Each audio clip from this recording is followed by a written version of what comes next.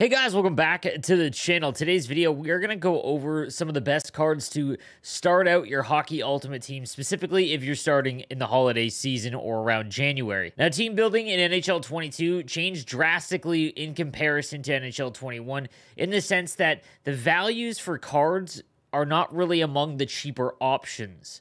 And what I mean by that is that 83s and 84 overall cards are essentially currency now in NHL 22, meaning that some sets require specific 83 overall cards, 84 overall cards, so it means that the value, the floor value of those overalls, whether the card is good or not, is kind of higher than they have been in prior years. In past years, an 86 overall card was worth the same as any other gold player because gold collectibles just cost any gold player to trade in. And like I said, in these new sets, it requires specific tiers of cards. So 83 overalls are required for some sets, 84s, 85s, and so on. So when it comes to first starting out your team, that's where things change quite a bit. For example, an 84 overall card now might not seem like a very good card, or maybe if you just opened up your starter pack, 84 or 85 would be a really good option for you. But it's not worth spending 10,000 coins on an 85 overall card that you're going to replace that isn't very good right now in comparison to what's going on among other teams. However, because 88s and above at the time of this recording are not required for any set, that is where you find a lot of value. So I'm going to go through about 10 cards that I think are tremendous value for anyone first starting out your team. These are the cards that I would put focus on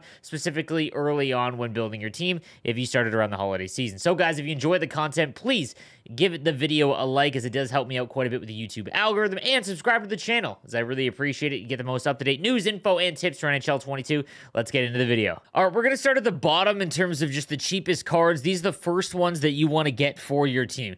Now, what you want to prioritize, as always, is speed, but specifically early on, if you're just starting your team out around the holiday season, it's extremely important because you need to have at least cards that can keep up, regardless of shot, body checking, all of that. You need to make sure that you can at least keep up as best you can against some of these teams.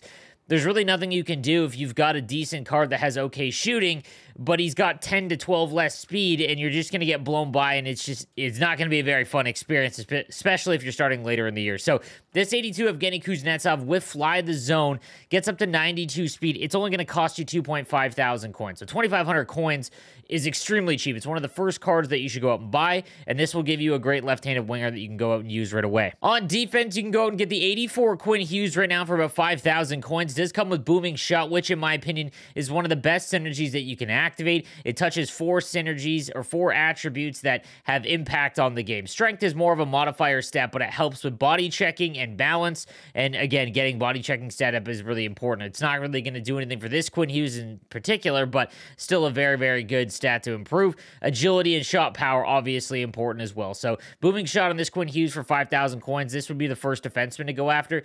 Now, once you start getting some cards in, again, once you actually have a team established a little bit, a 5'10 defenseman is not something that you want to go out and get. So I just want to make that clear. This is just because of the speed to give yourself a chance to get back defending the rush. Next up, a great center option for about 10,000 coins is the 85 Team of the Week Dylan Larkin with Thief.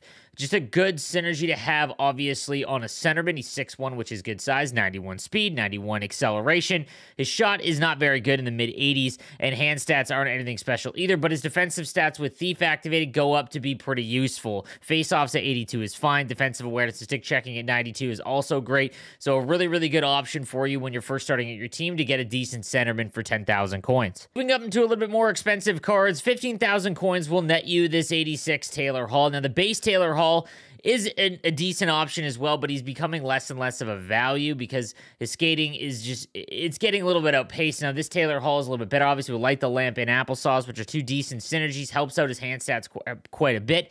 92 speed, 91 acceleration. Shot is above 90 with synergies activated on the wrist shot, which is important. And again, just a decent left-handed winger that you can put on your team, and 15,000 coins is not going to break the bank for sure. This superstar, Keith Yandel, would be a decent option for you on the back end as well, with Applesauce and Bombarded and Booming Shot. You're going to see a theme here in terms of the synergies that I like. 88 speed, 88 acceleration is obviously not great, but early on, beggars can't be choosers. He's got an okay shot. Again, body checking is a little bit weaker, but he is 6'1", so that helps out quite a bit. And again, just a cheaper option for you when you're first just trying to get a couple of non-starter pack defensemen. All right, now I'm going to show you some cards under 50,000 coins. And like I said at the beginning of this video, this is where you're going to find the value because these 89 and 90 overall cards, they don't have as much of a floor just yet. Now, the later you're watching this video, obviously that is going to change. But as it stands right now, 50,000 coins, Mark Scheifele is one of the most underrated HUT cards every year. I don't know if it's because he plays for the Jets. I don't know what it is. Everyone just seems to forget about him. 6'3" with Thief, which makes him decent at center. 89 speed, 89 acceleration, 90 shot, 90 hand stats. Like, it's just a very good combination, and you can get a fantastic centerman for 50K with this 89 Mark Scheifele. For about 30,000 coins, you can get this 87 Matthew Barzal, 93 speed, 92 acceleration with 90 wrist shot accuracy, and Thief on him. You could play him at center as well. 92 defensive awareness and 92 stick checking. Really, really good all-around card, and I've loved Matthew Barzal cards this year. He hasn't gotten a lot of them because he's struggled and obviously been out, missing a lot of games this year. But yeah, the 87 Matthew Barzal for 30,000 coins is a nice snag.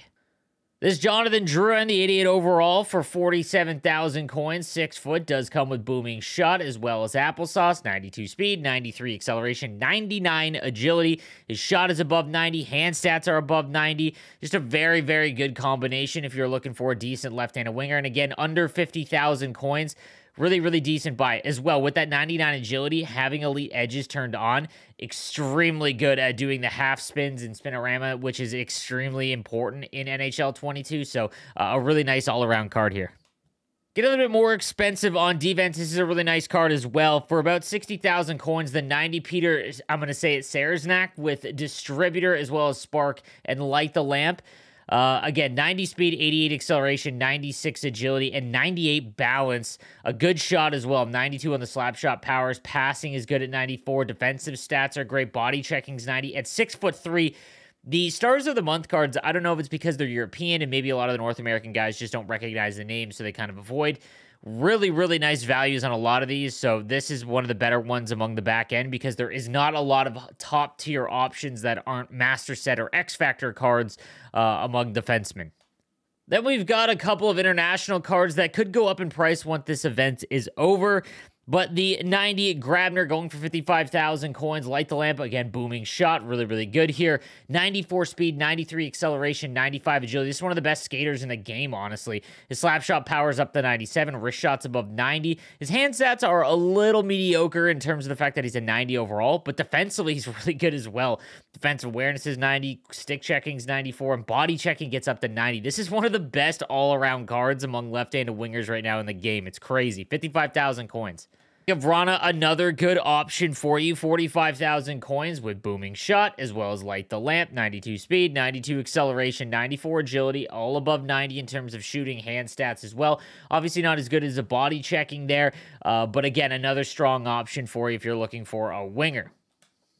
And this OEL with Spark and Workhorse as well as Bombarded and Light the Lamp. Again, defensemen are tough to come by. He's going for about 75,000 coins, a little expensive, but as you know, the year goes along, this card's going to fall in price, and one you should watch out for because he's going to have 92 acceleration, 91 agility. His shot is okay, but he's 6'2". Tape to tape's a really good superstar ability. Defensive awareness and stick checking are also important, so just a very good, well-rounded card here in the OEL. All right, guys, so that is going to do it for today's video. Let me know what you think in the comments section down below, and I hope some of these cards will help you get some value as you're starting out building your squad. Again, let me know what you think in the comments section down below, and I will see you guys next time. Have a good one.